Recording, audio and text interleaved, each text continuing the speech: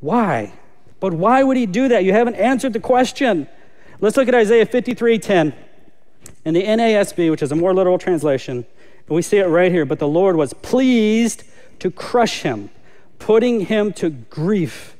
If he, Jesus, would render himself as a guilt offering, he would see his offspring, the church, and he would prolong his days, the resurrection, and the good pleasure of the Lord will prosper in his hands.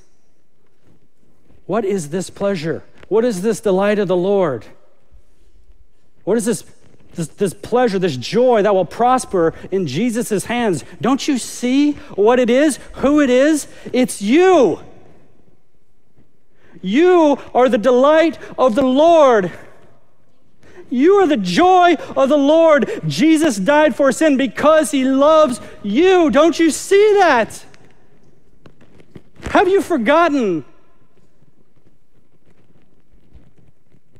For God so loved the world that he gave his only Son, so that those who believe in him might not perish, but have eternal life. Don't you see? The reason was you. God wanted to bring you back home. It was always the Father's plan. He lost his children. He wanted to bring them back home. He had to testify to the truth that we strayed, we needed a Savior, and we needed a ransom to pay for the wrath of God because God is holy and righteous, and to be with him, we need to be perfect.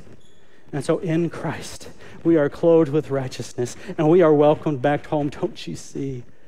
You're the reason. You're the reason.